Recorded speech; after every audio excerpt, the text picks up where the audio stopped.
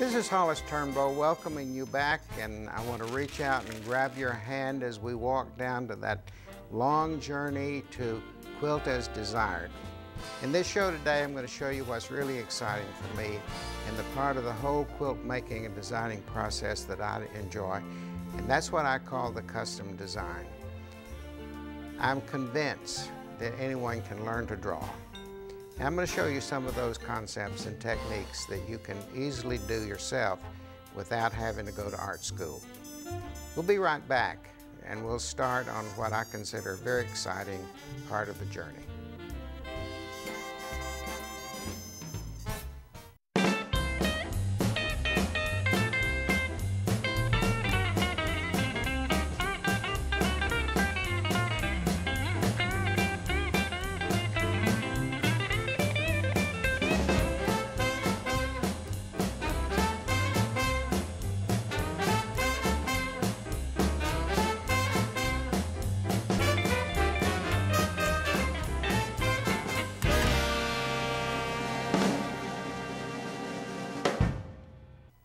Welcome back. This is Hollis Turnbow again.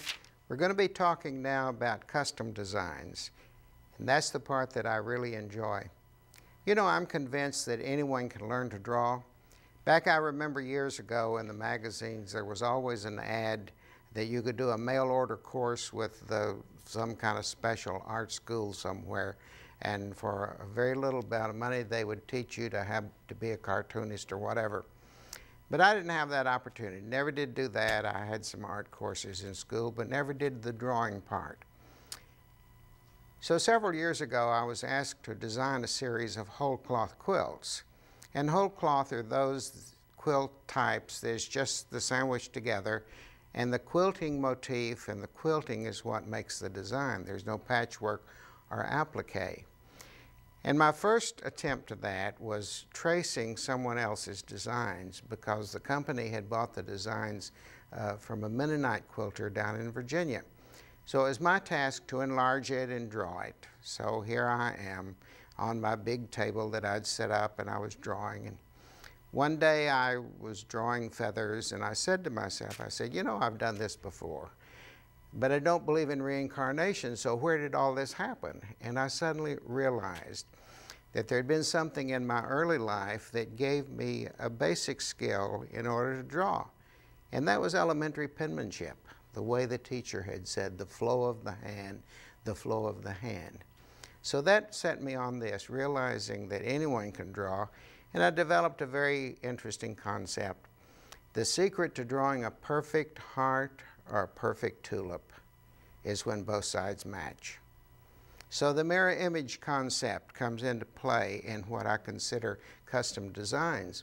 And I want to show you now several examples of those things, and hope that you'll get excited about it and want to do the same for you. First thing you need is some graph paper. You know, these are printed so that the lines are here, you follow the lines and you'll be fine.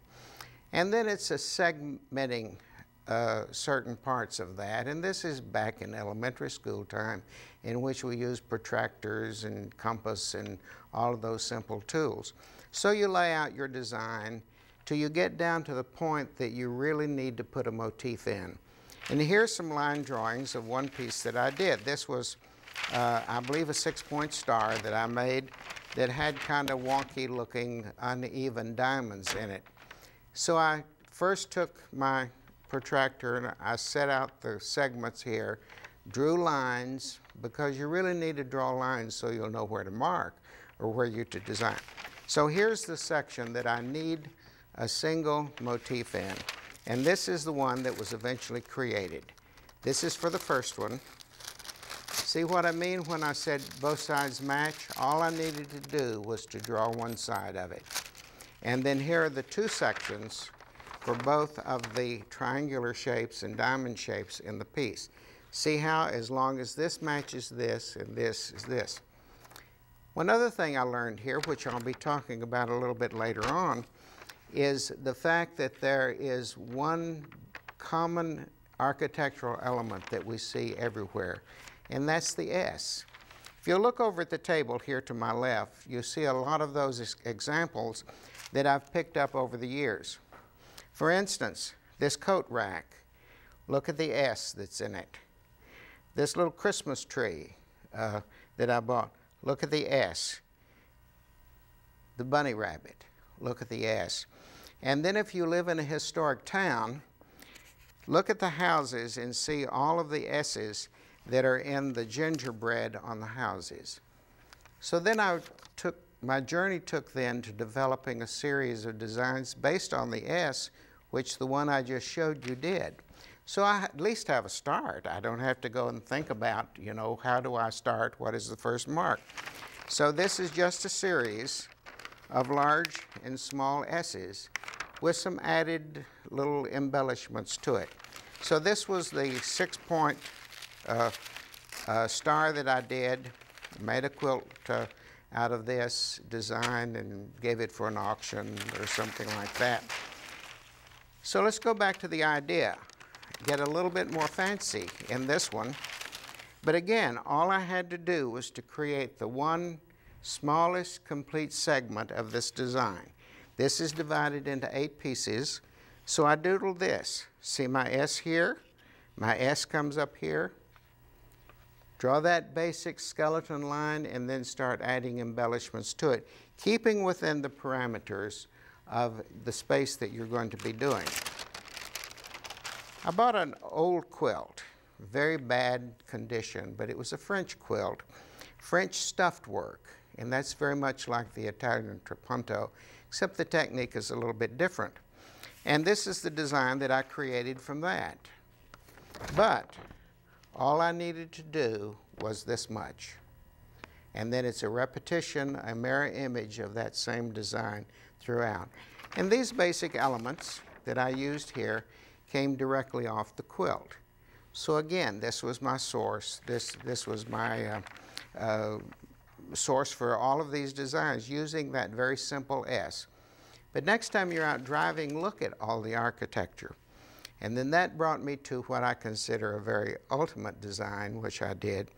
And I did this as a birthday gift, and I developed the concept of the super simple S stencil, or the quilter's French curve is another title, you know, and architects have the French curve that has all of these curly cues on it. So this is my answer to that. And then this is the quilt that was developed from it. A little quilt celebrating a birthday, all using that basic concept of an S. Now I want to go and talk about perhaps alternate ways of doing your quilting.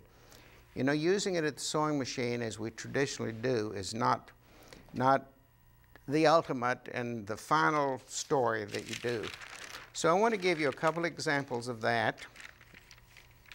Our new machines today have embroidery capability. And for those, there have been developed CD discs that have the embroidery designs into them. And the stencil company has a whole series that they have transferred into CD, and they're formatted to all the sewing machines that have the embroidery capability. So I set about doing a very simple quilt initially, just using that embroidery to quilt it. All I had to do was to hoop this into the machine, center it, press the button, and the machine did the quilting for me. Very easy concept, very easy things. A lot of the new machines have these already built in, and one of the companies have a whole series of my designs that were built right into the machine.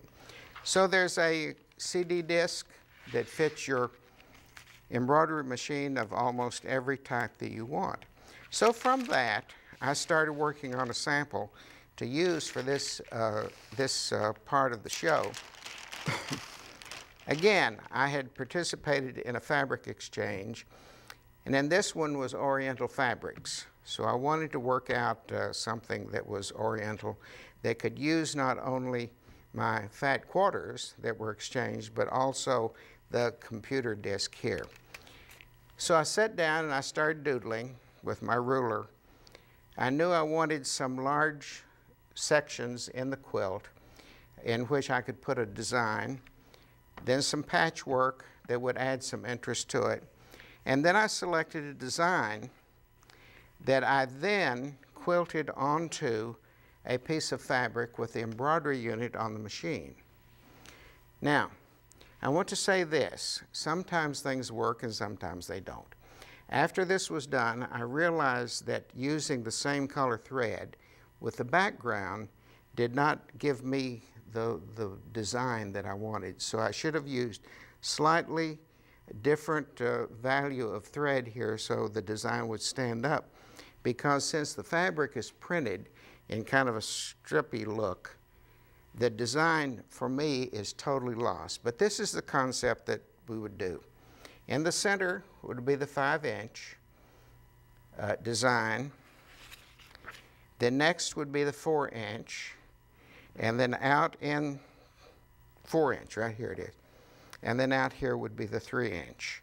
And again, each one of those would have this particular size into it. So what I've done now is a very simple background. Left spaces to use my computer-generated design. Focus is on Oriental. I will quilt only in the ditch here because here is the design focus. Have a nice, unique, truly original for me quilt, and it can be for you. Stick around. I have another example that I want to show you.